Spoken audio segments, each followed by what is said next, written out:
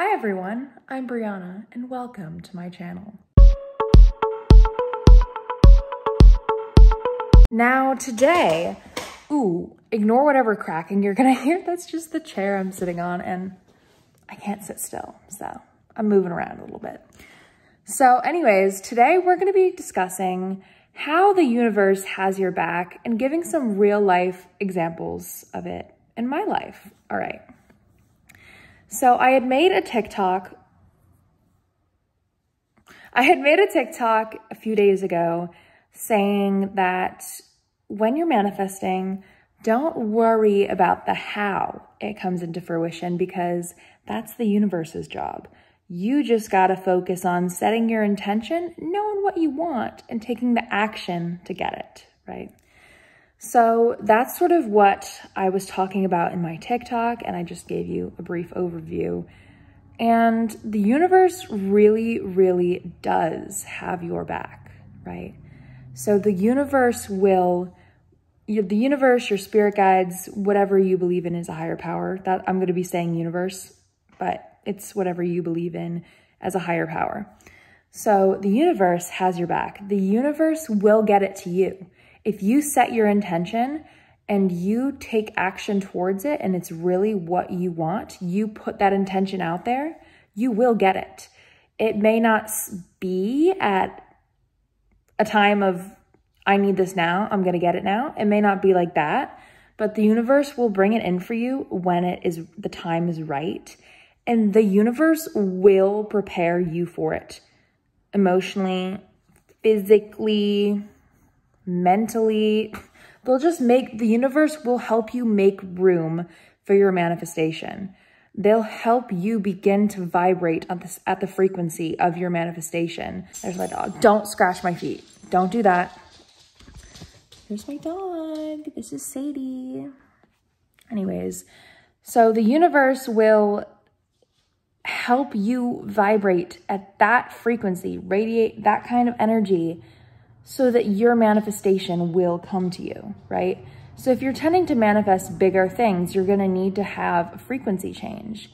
And that is the job of the universe, to help you get there. And I kind of want to give like a real world example for my life, right? So I'm manifesting like moving out to living in New York City. The people, there's so many opportunities for me to grow and thrive in New York. And so what I've been I've been manifesting this for a few years now. And just now, when I say just now, I mean like since July, like end of July-ish, I've suddenly had to grow up and be an adult. I am an adult. I'm 19, so I've been an adult for a while. Don't bite me. Why'd you do that? She gave me a love nip and it kind of hurt. Anyways, so I feel like I've been since July. So how many months is that? Like about 3 months now, maybe less. I feel like I've had to grow up, and I've been growing up. Like I already feel like I'm mature, but like the maturity and the responsibility I've been facing is insane these past 2 months. Like it's suddenly just switched, like a switch turned on in my brain. And stop it. Don't do that, please. Be nice, okay? Be nice. Don't look at me like that. Sorry. But like a switch turned on in my brain and I'm suddenly this new person. Like my energy is often quite chaotic and I can't seem to stick to a routine, but I've suddenly been able to have and stick to a routine.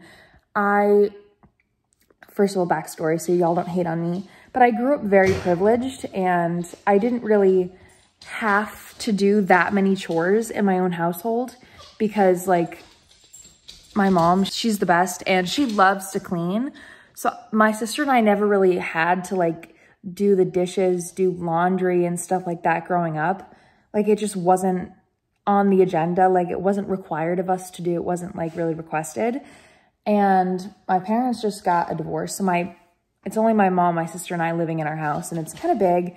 And my mom's been going on a lot of work trips. So I've suddenly had to take on this role of taking care of myself and cleaning up after myself and doing the same for my sister and all the animals. It's not just like, yeah. So I've had to grow up and take on all these responsibilities. And I mean, it feels like the universe is preparing me to live alone because I feel ready. Like, I had said that before, like a year ago, and I was like, but like I always made jokes with my friends, like, oh, if we moved in together, we'd be so messy and we wouldn't be able to pick up after ourselves. But now, like, I don't believe that at all. I truly do think I could handle living alone and being able to take care of myself alone. And I've had, like, just last night, if you saw my TikTok, I had like made some tea. And after I posted that, I was like going to check on the ingredients because like, this tastes a little bit more than just spearmint and peppermint. So I went to go look at the ingredients, and it had something called like a rose hip in it. First of all, I don't know, like, I didn't know what that was, and it sounds kind of funky. But then I was like, oh, I'm allergic to roses. So I looked it up and I was like, well, it turns out it's like some part of a rose bush. And I was like, fuck, I'm probably allergic to this. Turns out I was, and I was home alone.